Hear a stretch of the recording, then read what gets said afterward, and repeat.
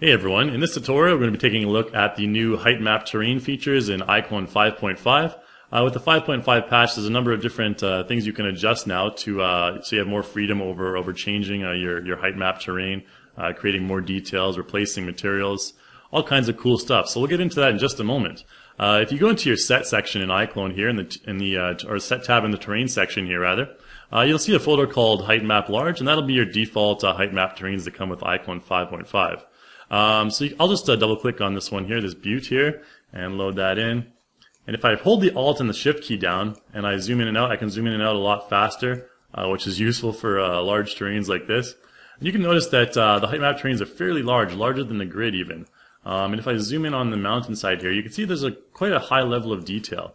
The height map terrains take advantage of these maps here, as well as some material maps, to create a simulated level of detail that you can now achieve that actually replaces the high polygon terrains, which are very high resource and don't really work in real-time engines that well. So if I zoom in here really close, you can see there's a nice grass terrain, the nice rock terrain, fairly detailed. So it's fairly decent, and that's all because of different maps that are being used. If I load in a different one here, for example, this canyon one here, you can see that there's another very interesting, very nice looking map. Let's add in a prop here for this terrain here. If I go into my props section here, I'll just load in one of these western saloons or what have you, and we'll load that in. And if I zoom in, I can press Control G to turn the grid on and off actually. And if I zoom in really quickly on this, you can see that we get some nice level of detail on this saloon and the rocks in the background. So you can get some fairly decent looking scenes. Height map terrains look good from far away as well as from close up. If I hold the / key down, you can see the different how the terrain reflects all the light. And if you pay close attention, you can actually see there's a lot of detail here as well, that the shadows are changing in the actual terrain if I move this light around. So height map terrains are fairly cool.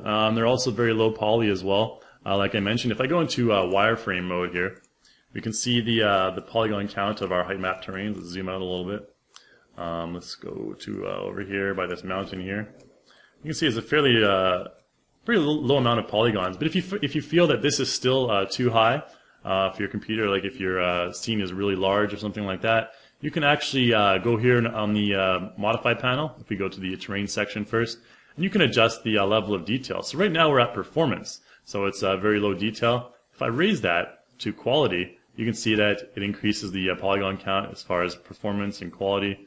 There you go. It's very high detail, very low detail there. So again, if your computer's kind of chugging behind, if there's too many things going on in your scene, you can temporarily just decrease the level of detail to adjust to make your computer a little bit faster. And it doesn't really do much in pixel shading mode. If I do the same thing, you can kind of tell the edges are a little bit more, a little bit less smooth. And if you zoom in and out, you can notice the difference as well.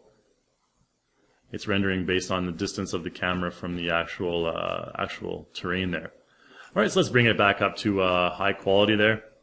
And also in the height map terrain, there's of course the height maps and the masking maps. So the height maps determine the level of height of different areas of the terrain. So if I select that and I launch it up in Photoshop here, you can see that it's actually just a black and white map.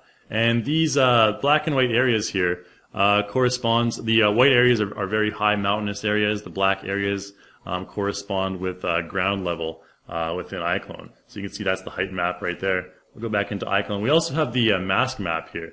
Now the mask map determines which textures are being applied at which areas on the terrain here. So you can notice that the terrain on the side of the mountain here is a lot different than the terrain on the ground. And so the mask map actually determines where these are being applied. And you can adjust that as well. I'll show you how to do that in another tutorial to create your own mask maps. You can also adjust the height scale. So for example, we have these mountains right here. If I wanted to make these mountains a little bit lower, I can adjust the height scale and bring those down a little bit, make it seem like more like an actual desert. Maybe even back down to 0, so you can see the different textures being applied there. And we can make those mountains grow. So that's a pretty cool new feature. As well as the height offset. If I turn on the grid, Control G, you can see the height offset will adjust the level of height for my terrain. You can see the Y values of the texture on the mountains. They're changing as well to go along with the height offset. We'll just leave that back where it was around there.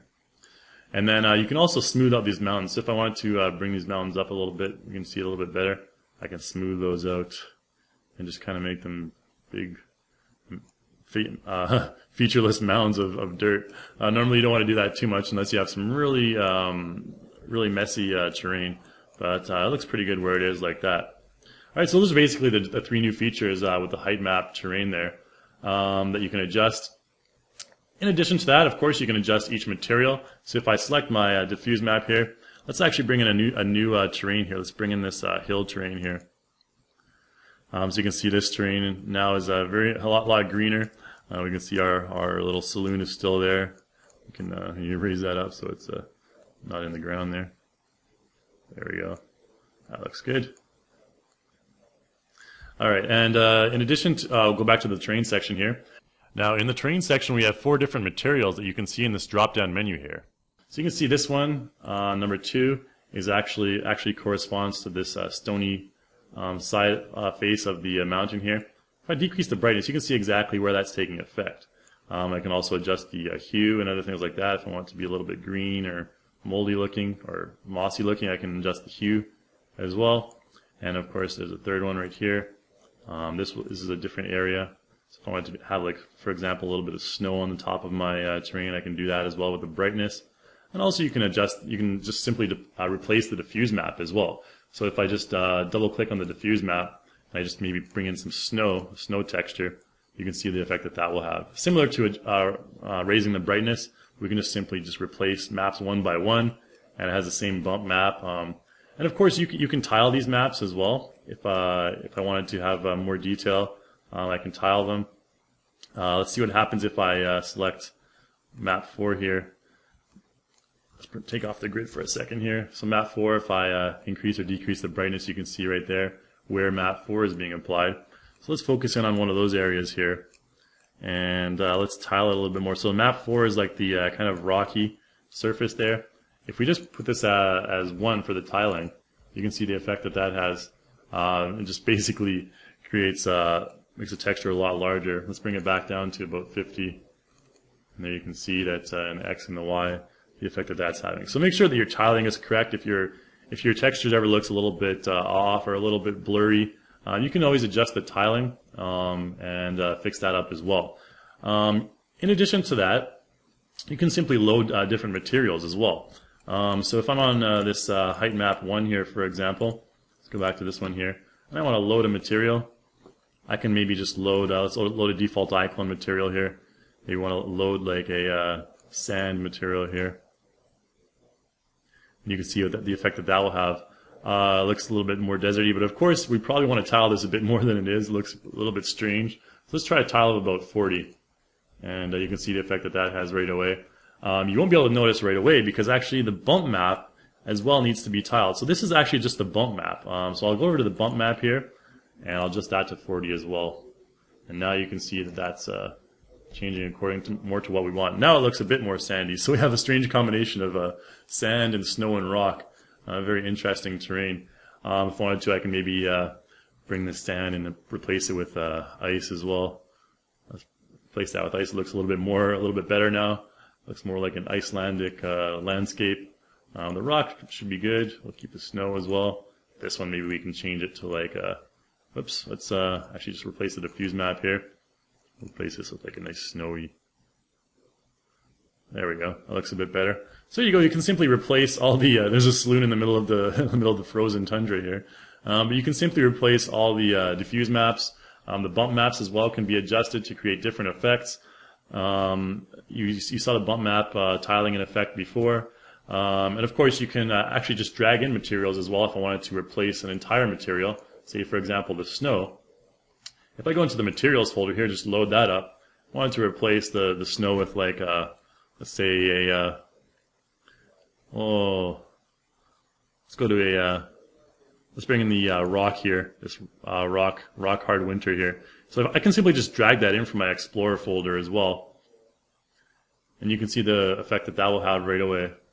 So of course that needs to be tiled again. I always use about 40 seems to be the magic number for a lot A lot of textures there, and of course the bump map as well. There you go. All right, so you can do a number of different cool things with your height map terrains in iClone 5.5. The modifications are endless. There's a number of different combinations you can use depending on the effect you're going for. If you want a frozen tundra or a sandy desert. All right, so that's about it for the introduction to the new height map terrain features in iClone 5.5. We have some other tutorials that will teach you how to create your own height map as well, and how to make that put that into a beautiful scene as well. So stay tuned for those.